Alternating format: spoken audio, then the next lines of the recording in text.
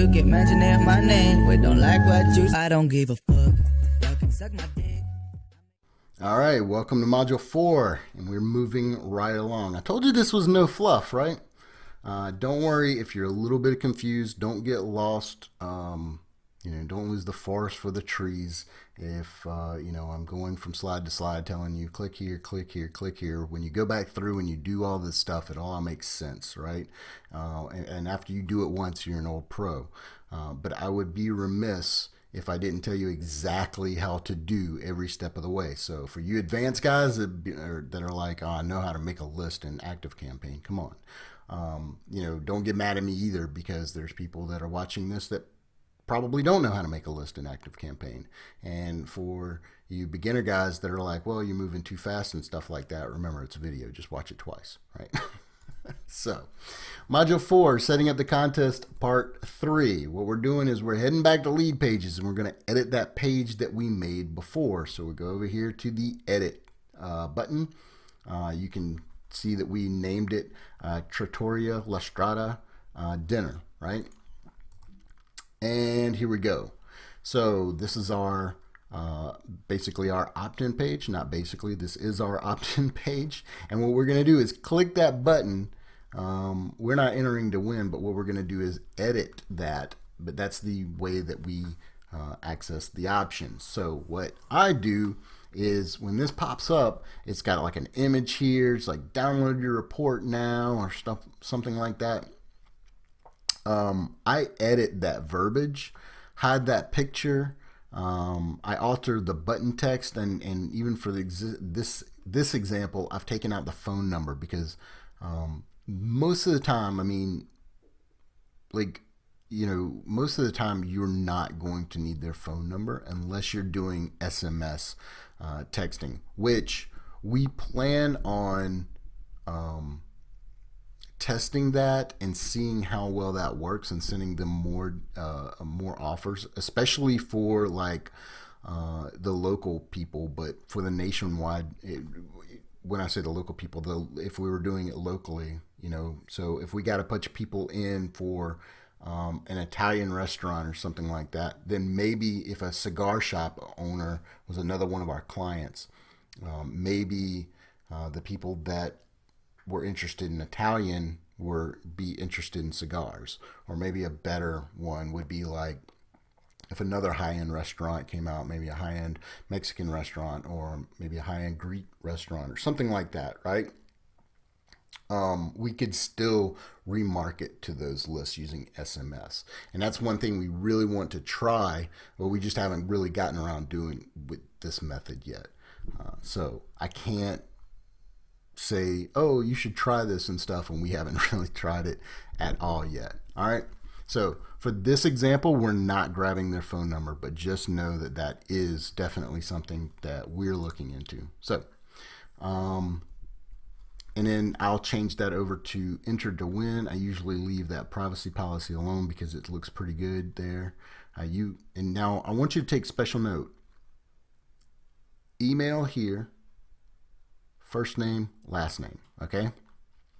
Also, remember, you can steal this from me. Almost there, just enter your name and email so we can contact you if you win. You'll also learn about great discounts and promotions from Trattoria La Strada. This is setting them up to, hey, it's not going to be surprised if you get an actual email from us, all right? So they know when they opt in, hey, we're going to be sending you emails. All right, so once you have it like you like it, just be sure to click OK at the bottom of the left screen.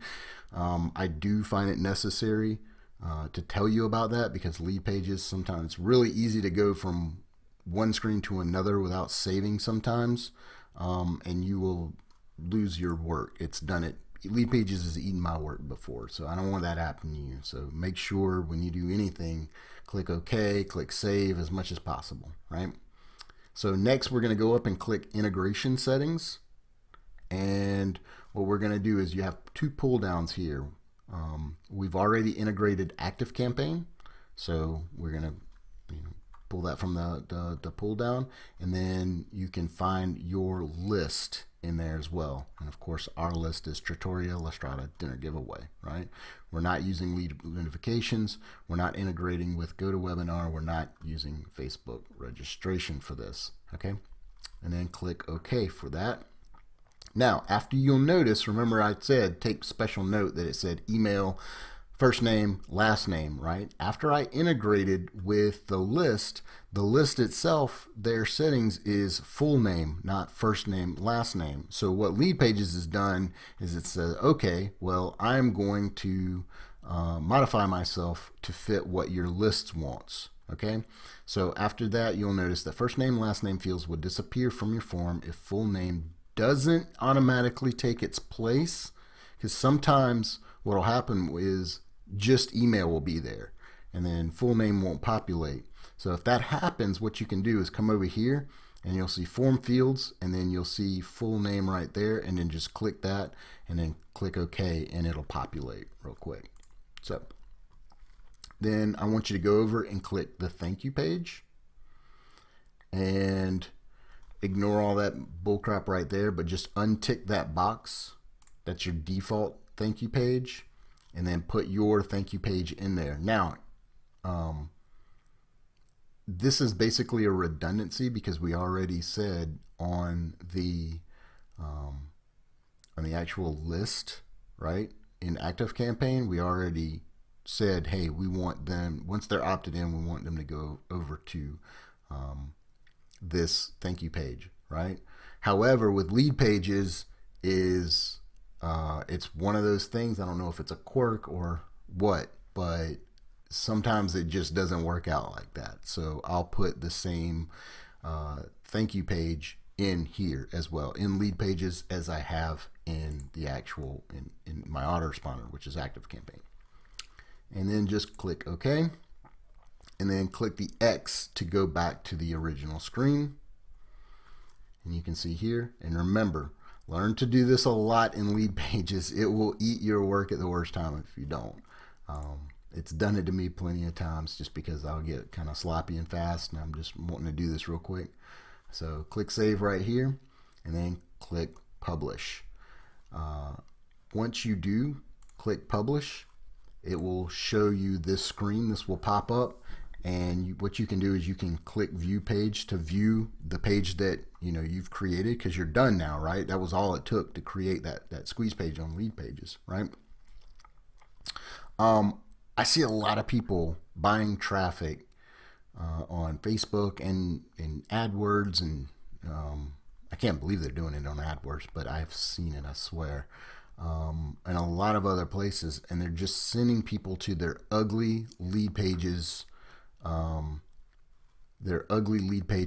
URL. Don't do that. Take advantage, like take the extra 2.5 minutes to use the WordPress plugin, which is what I'm talking about on these next slides. I think it's so important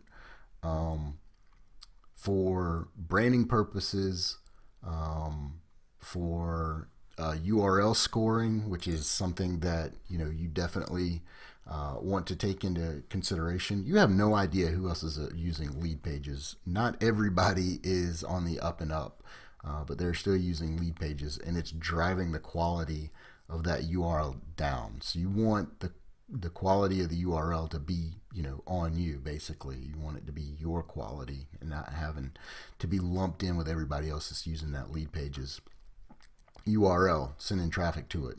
So go ahead and publish the page by clicking WordPress, and then download the Lead Pages WordPress plugin, and then upload it to your site, right? Really easy to do. And then once it's uploaded and you've activated the plugin, just go to Lead Pages on the sidebar, add new, and then I said lapdog here. Oops. Here. Not that it really matters.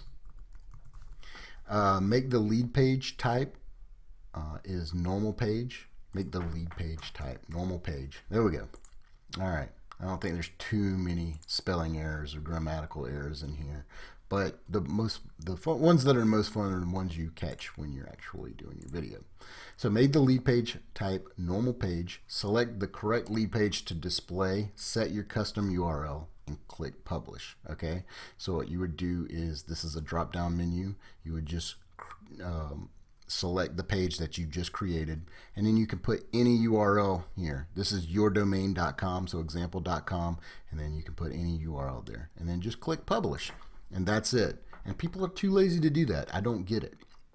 Okay, and you can see that I'm viewing my page. It looks good, but we're still not done yet. Okay, but we've only, I mean, this has taken maybe 10, 15, 20 minutes for us to get this far. If that, that's if we're going slow. So you can see example.com/tutorial Lastrada contest, right? And you can make sure that it looks all good and everything.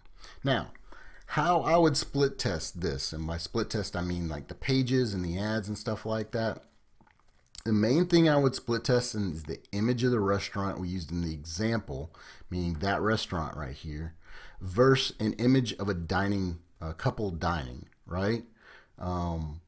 A lot of, I don't want to say most of the time because I have no idea what other people's is, but in my experience, and I'm talking about over almost 11 years of running paid traffic, from everything to AdWords to banner ads to of course Facebook. Human faces draw people in a whole lot more than even the most beautiful image, because that's a pretty image, but most of the time human faces will draw in someone a whole lot faster, right? And especially female faces. And it's not like a sex thing, but like it's just I guess we're biologically programmed to look at eyes.